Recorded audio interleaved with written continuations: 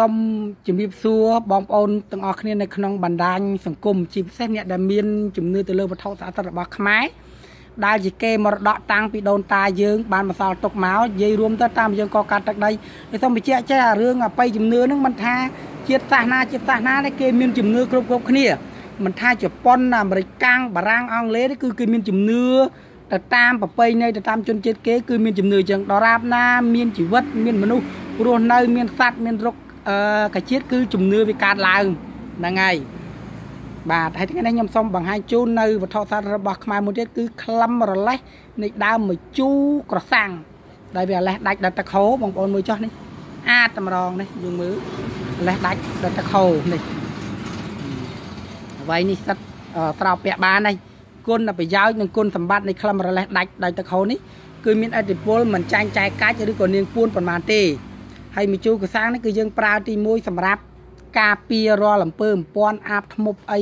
អ្នកណាយាយីយើងធ្វើអំពើមានពងអាក្រក់អីគឺអាចការពារបានច្រើនហើយទី2គឺស្នែរកស៊ីណាតាក់ទាញណាសម្រាប់អាជីវករអ្នកលក់ទិញលក់ចេញទិញចូលអ្នកលក់បាយលក់កាហ្វេលក់ស្រាបៀរលក់ប៊ីយ៉ាទឹកក្រូចនឹងគឺត្រឹមត្រូវហ៎ហើយលក់ចាប់ហួយនឹងគឺគាត់តែឃើញពេញចិត្តយើងដឹងម្ជូរគាត់នៅលើតែម្ជូរអ្នកណាមិនស្រក់ទឹកមាត់ណាហ្នឹងហើយអញ្ចឹងនិយាយសរុបដោយខ្លីមកគឺក្លឹមរលេះដាច់ដល់ទឹកហូរឬក្លឹមធ្លាក់ពីលើចុងបើតាមក្បួនតម្រាដែលខ្ញុំមើលមកគឺមានឥទ្ធិពលមិនចាញ់ចែកកាច់ប៉ុន្មានទេមិនចាញ់ចែកកាច់ឬក៏ខ្នាយតាន់ឬក៏នាងពួនប៉ុន្មានទេនេះគឺជាប្រភេទនៃរុក្ខជាតិ